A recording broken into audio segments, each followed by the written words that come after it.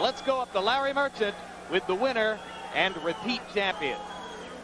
Hi, Roy. Congratulations. I suppose you do feel redeemed by what happened. I am redeemed. I deserve to be back pound for pound #1 because I am.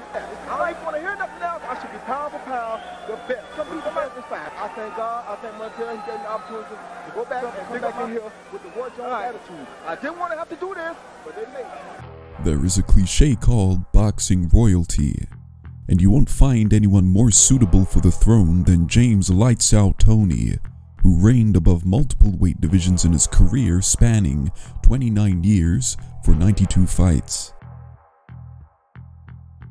Toney is one of the boxing world's most excellent defensive fighters, an effective buzzsaw of a defense artist who would dissect his opponents in devastating fashion.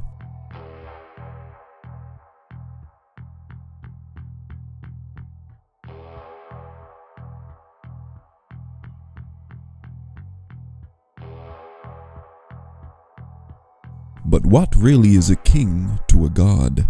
Step up Roy Jones Jr., the most remarkable athlete in boxing lore. Went 10 years never losing a single round in any of his fights, dominating the middleweight divisions. Roy Jones Jr. is one of the greatest athletes in sporting history. At 5 feet 11 inches and 180 pounds, Captain Hook tore through opponents using strength, explosiveness, power, speed, and technical precision, coupled with the sport's most exciting style in recent history. Listening live as they join us now from opposite ends of the country, Roy Jones Jr. in New York City, James Toney, the champion, who is in Los Angeles. Roy, what about the subject of weight for you? You're moving up from 160 to fight James at 100 pounds, where he has been living for the past year and a half, and a lot of people think that. What about the extra 8 pounds? That lets you know that I evidently think that I'm a bad man. You can go down somebody's weight to where they've been living all this time and still know that you can take over, know that you have a lot of confidence in yourself. Well, like I said, he stepped up to challenge me. Anybody challenge me, got to get dogged out. That's my job. I'm not going to say, if somebody challenge me, going to say, oh, he's a nice guy and all that. I'm not going to do that. A man challenges me, he's going to get dogged out. What about you, Roy? Anybody who come into the ring against you got to get dogged out? Nah. You don't got to get dogged out, you just got to get taught a lesson.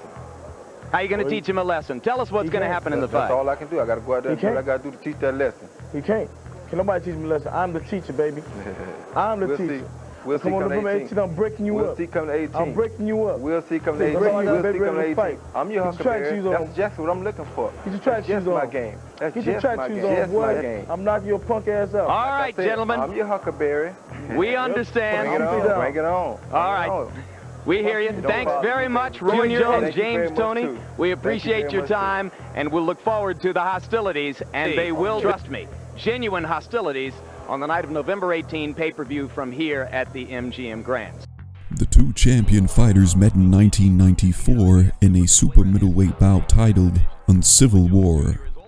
Having defeated Iran Barkley for the championship on February 13, 1993, and having successfully defended it 3 times since, Toney entered the bout as the IBF Super Middleweight Champion.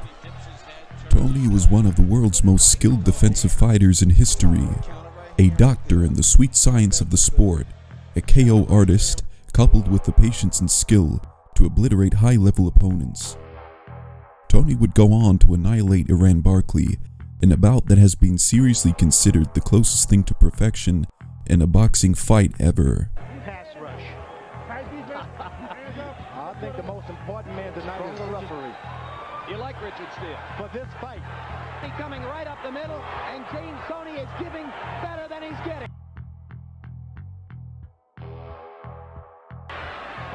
Norm your legs. Toney was a surgeon against Barkley, with a toolbox of boxing skills that opened up a pummeled Barkley over a gritty 9 rounds of action. Toney's shots were always successful. Yeah, you go to your corner and you can barely sit down when your body punches is heaven points anyway. So why not just keep hitting on the punch? Toney lands 2 more uppercuts in there and stuns Iran. Toney employed every one of his classic maneuvers while fighting both inside and outside. Good for him at the beginning of the evening. During the later rounds, it was difficult to see the 32-year-old Barkley get destroyed so easily. Toney would land a phenomenal 65% of all his punches thrown. After the 9th round, Barkley's trainer Eddie Mustafa Muhammad did everything he could to stop the carnage. In a fighting career that would come down to being known for being loaded with them, Toney had produced his masterpiece against Iran Barkley. On the other side of the boxing world, Roy Jones Jr. had been making his own dominant and rapid rise amongst boxing's best. 26 fights, 26 wins, 23 knockouts, firmly placing him amidst the world pound-for-pound rankings and one of the world's most dominant and skilled boxers in every history book written. Jones carried a ruthless combination of size, unparalleled athleticism, speed, and knockout power. He was the biggest mismatch in the sport and the most unstoppable force since Iron Mike Tyson. In his duel with Bernard the Executioner Hopkins, Jones was the sharper of the two from the start of the fight because his jab was able to hold Hopkins at bay.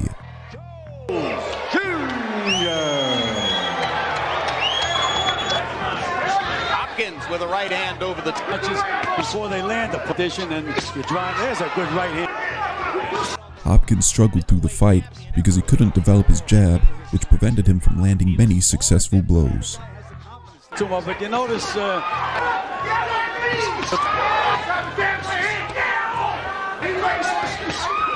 Jones is starting to breathe a little heavily, Jim. Starting to show signs of wear. Roy Jones would provide far too quick and explosive for the technician Hopkins, taking Hopkins apart over 12 rounds of boxing action. Roy Jones Jr.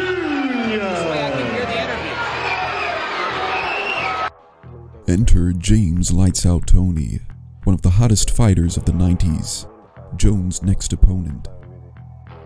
They were regarded as two of the best fighters in the world, and the pound-for-pound rankings, Toney came into number 2 and Jones at number 3. Toney with a monstrous 44-win, 2-draw career record, Roy Jones 26-0. Welcome to the MGM Grand Hotel, the biggest hotel boxing in the world. Presents World Championship Boxing. Just 25 biggest this place. You got an opinion one way or the other? Well, it's really hard to sit. These fighters had a big stare down. I love Roy Jones' composure. He just walks around and he's wishing. Toney loves that. He thrives off of the opposition. Toney going 23 by knockout victory tonight. He steps up from the middleweight divisions, where he has scored 29 KOs and has 2 draws. And while compiling that record, he has captured 2 world titles. Ladies and gentlemen. All right, I spoke to both fighters in the dressing room. Dominating by a unanimous decision, Jones controlled the majority of the fight. The 3rd round of boxing would provide the boxing world with one of the greatest and most iconic knockdowns the sport has ever seen. He has to do, and that's to put the pressure on. But Roy Jones came off the ropes and he got big shots back at Toney. Oh! Big left hook, and down goes Toney!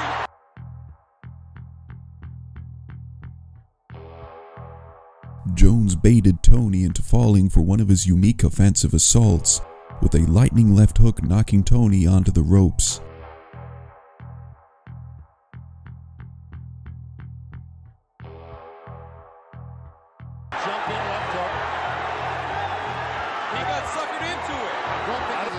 People might think he is here because he was fooling around. I have to figure you're probably surprised at the power of Jones as well. I'm not surprised at the power of Jones at all, but Following the knockdown, Jones continued to control the action, continually employing the speed to score combinations and evade Toney's attacks and traps.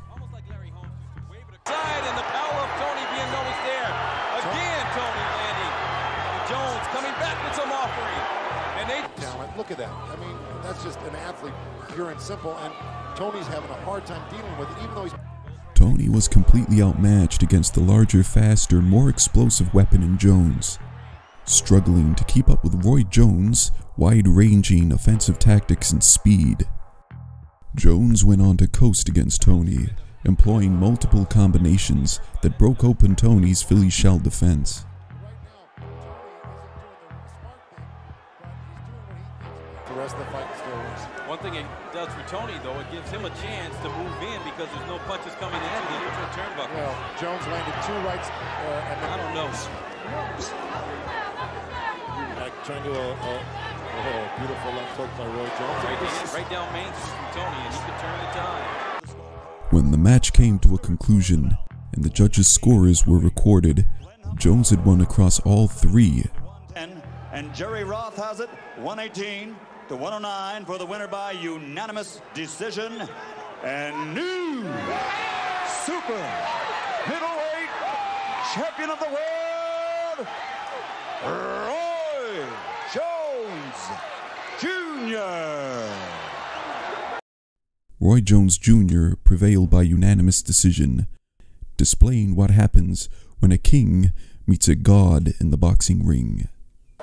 Well, first of all, I take the time out to thank God for giving me the opportunity to keep my head together. I do that. Thank everybody. And plus that coach, Roy Jones still #1. Ain't gonna be that way. For all these doubters, him and all the rest of them that think Roy Jones is a fluke, now they know.